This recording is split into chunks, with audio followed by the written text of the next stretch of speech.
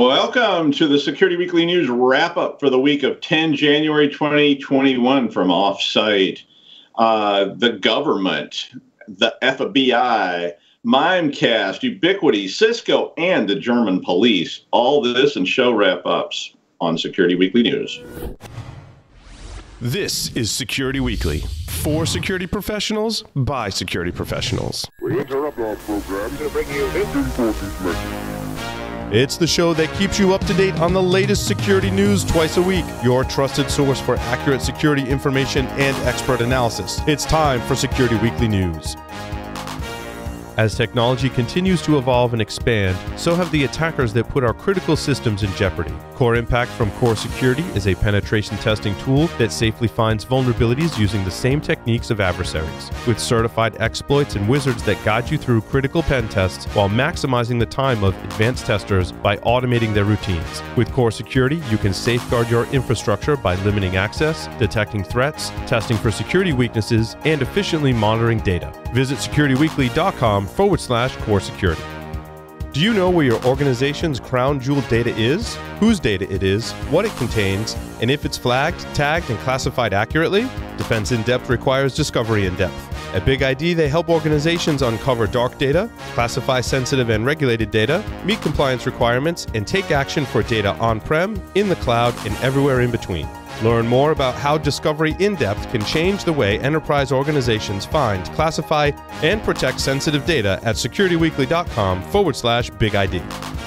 Increased attacks, skill gaps, talent shortages, expanding attack surfaces. Cybersecurity and IT teams face these real issues every day.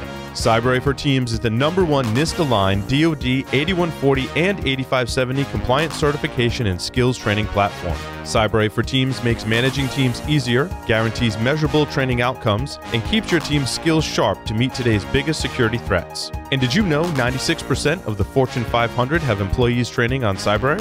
CyberArray for Teams. Now you know. Visit cyberarray.it/solve to solve your team training challenges. All right, I'm Doug White from Roger Williams University. Welcome to the Security Weekly News wrap-up show. Let's talk about the show topics from this week. On Application Security Weekly number 136, John, Matt, and Mike had Andreas Serban, the co-founder of FuzzBuzz, on to talk about, well, what else? Fuzzing. This segment was basically them talking about how to use fuzzing in app security and the AppSec space. And also they talked quite a bit about how to deploy fuzzers. So if it's something that you're interested in, and a lot of people are interested in fuzzing and fuzzers for testing these days, I would say check this one out. On Enterprise Security Weekly 213, Adrian, John, and Paul, and Tyler Shields covered the news in the first segment. And in the second segment, the host talked about, do you know where your assets are? And in particular, the first two items they were talking about on the Center for Internet Security's list of top 20 critical security controls. Very interesting topic to me. It's something we've been preaching about for a long time. It's like actually close to 20 years now. I've been preaching about, understanding your digital assets. Even, as long back as I can remember doing audits, you ask people about, where is an office, how many desks do they have, and all this kind of stuff. They were on it. They had an inventory system and all this stuff. You start asking them about where their servers are located or where a particular app is located on those servers, and they often had no idea. And in fact, I remember doing an audit once where they didn't even know that they had an AS400 that was sitting in somebody's basement. I mean, if you can imagine that, we traced it because we saw IP packets. And we were going, where are these going? And they were like, I don't know. And I'm like, what is this system? And they're like, yeah, that's one of our customer management systems. And I'm like, where is this AS400 located? And they had no idea. And it turned out that the person who managed it took it home with them and was running it out of their house. It was crazy. And the person was no longer employed by them, but they were still actually supporting that AS400. And it was a weird love story with AS400. On the third segment, Chris Blask, the Global Director of Industrial Control Systems, Security at Unisys, joined in to talk about the DBOM Consortium. This is a Linux Foundation project, which allows the sharing of information with third parties and allows the digital bill of materials blockchain to share the software bill of materials. Very interesting thing to me. It's good to see more ICS people getting involved in the security space. A lot of concerns now around industrial control systems. Something a lot of people didn't even know what it was just even a few years ago in the security space. And now seeing that things are getting formed and people are starting to address this critical infrastructure is really makes me happy, because I've been preaching about that for a while. On Business Security Weekly number 202, Paul, Jason, and Matt had on Patrick Orzechowski. He's the VP of R&D at DeepWatch. They were actually talking about why DeepWatch chose Splunk as the SIEM solution, which delivers its managed detection and response services to customers. So a pretty interesting segment there about why they made those decisions. So I found that to be pretty germane. In the second segment, they covered a bunch of stories how BISOs bridge the gap between corporate boards and cybersecurity. So if you're in that space, and if you're watching that show, you're probably in that space. 7 cybersecurity priorities CISOs should focus on for 2021. 5 questions CISOs should ask prospective corporate lawyers. I thought that was a great one there. Where to focus security resources mid and post pandemic, because we're now sort of in the late stages of the pandemic, hopefully, and we're going to pretty soon be dealing with the post pandemic world. Good leadership is about asking good questions, and here are 3 ways you can use negative feedback to improve your career. Well, I got plenty of that, so I probably should start using it better. On Security and Compliance Weekly number 58, Jeff, Josh, Scott, and Liam Downward had on Jim McKee. He's the founder and CEO at Red Sky Alliance, and they were talking about the Sunburst/SolarWinds hack at this point in time. So if you're looking for more updates on that, that are in depth, all the guys were talking about that. The second segment basically continued, but they changed the topic a little bit to talk more about the cleanup efforts as a result of Sunburst. On the Security Weekly News, number 93, Jason Wood talked about new instructions from Britain's High Court that basically said you can't indiscriminately hack people.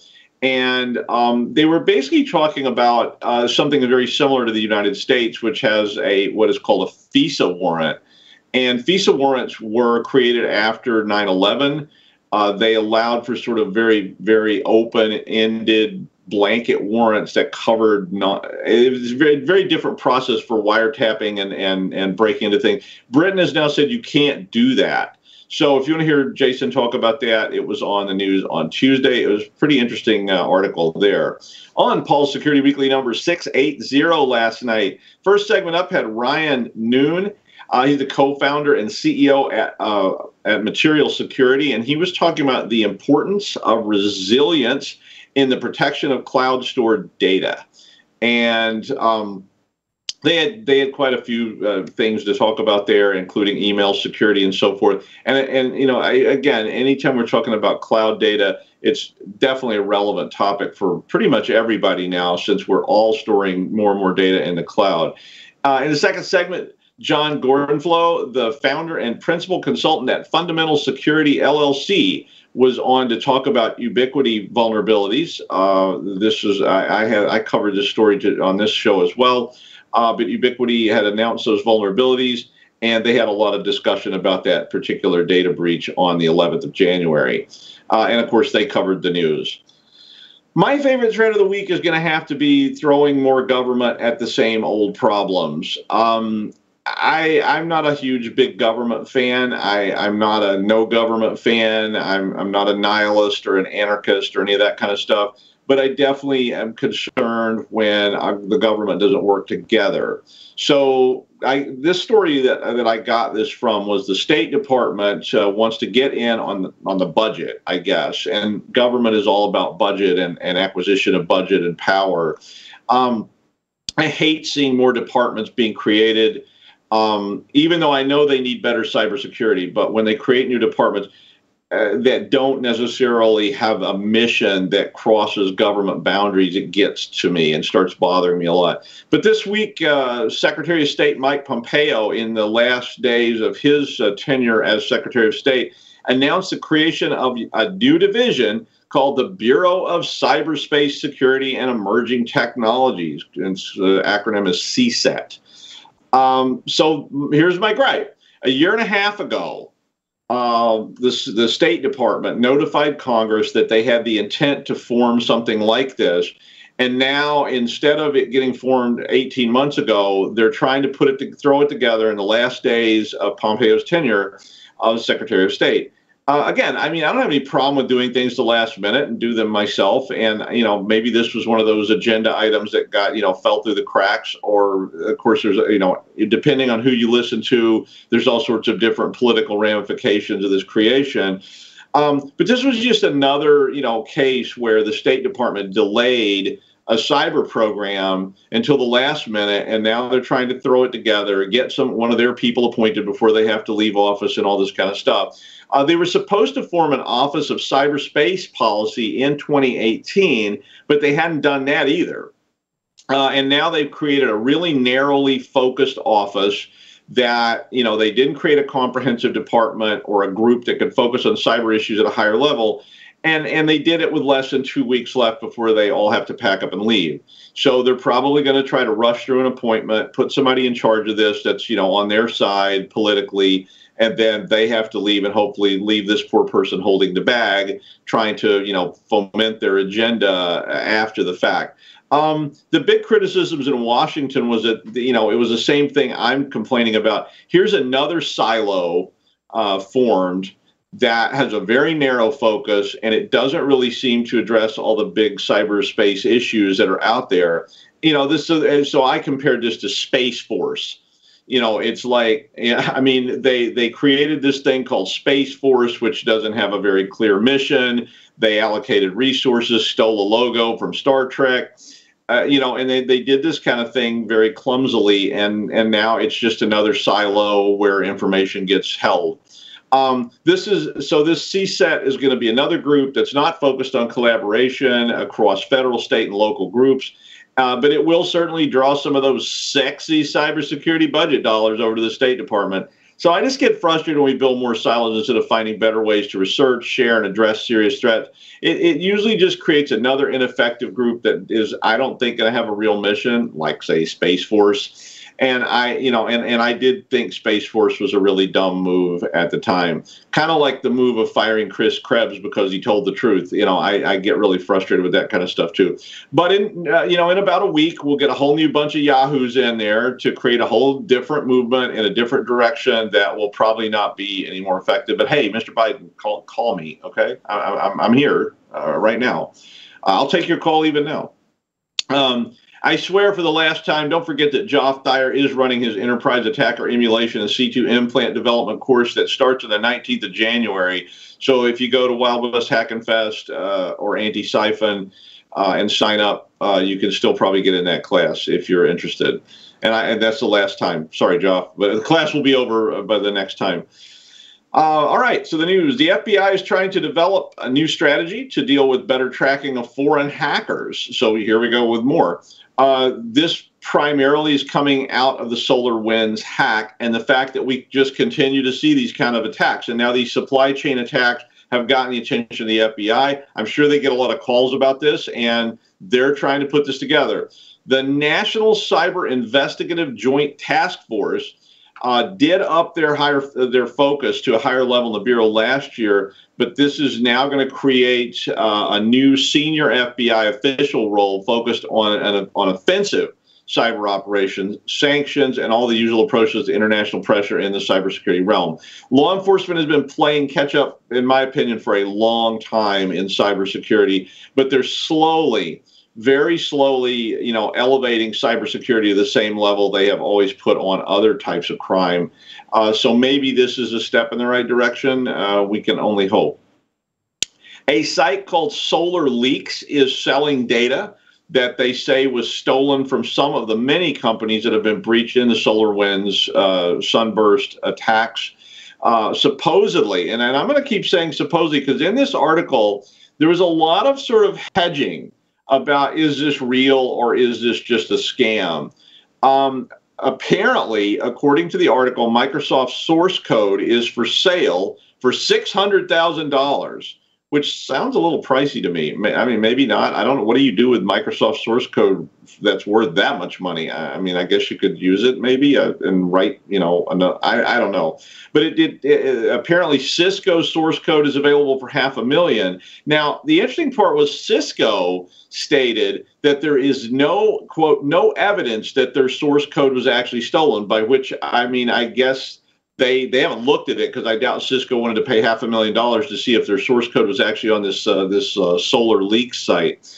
Other products listed were FireEye's private red team tools for the discount price of $50,000, SolarWinds source code for $250,000, and I'm not making this up. If you subscribe, for only $1 million, a bargain sounds like, you get the whole tamale, including the teaser that more is on the way.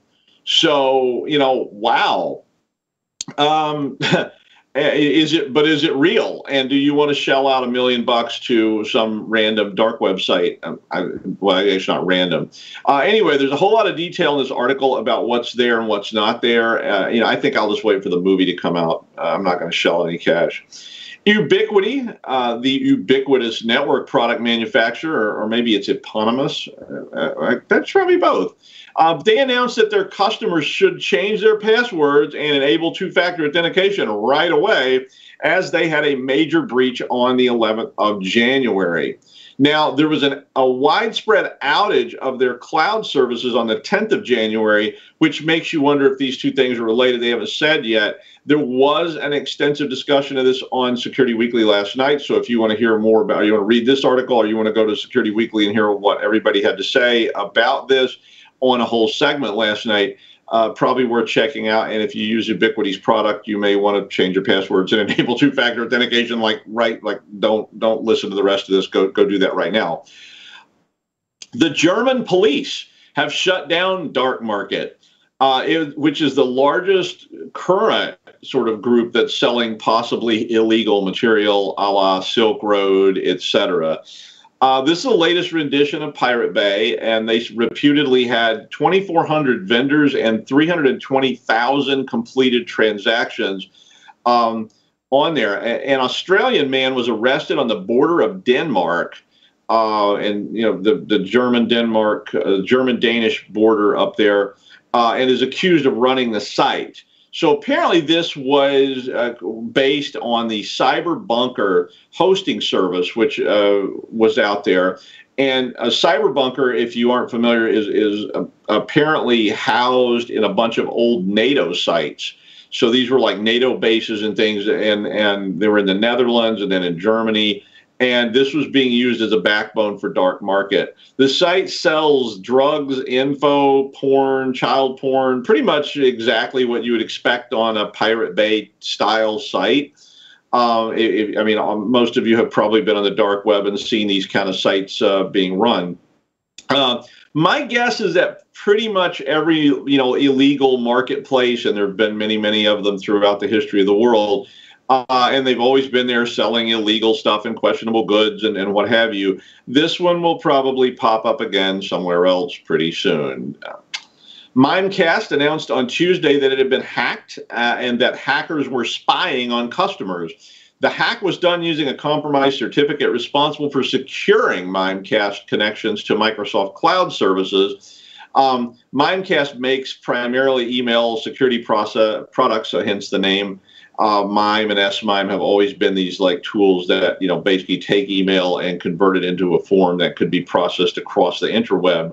But Mimecast did say that approximately 10% of their customers had been affected by this hack, but that only a very small number of that 10% were being specifically targeted by a sophisticated hacker. Some anonymous sources, so at the end of the article, some anonymous sources reported that they believed it was the same group that did the SolarWinds attack. So nation state, APT stuff there. Cisco announced that 68 high severity and 2 other flaws will not be patched in end-of-life devices. So like a lot of times when stuff gets in that end-of-life process, it's just not something they're going to focus on. And of course, they have every incentive to not focus on end-of-life devices because, hey, that gets you to upgrade, right? Almost all of these threats were related to how credentials were handled in the HTTP server of the web-based management interface of these devices. So Cisco's had a lot of struggles with their web interfaces. The flaws can lead to remote code execution, root privilege, denial of service, and a whole stack of other problems.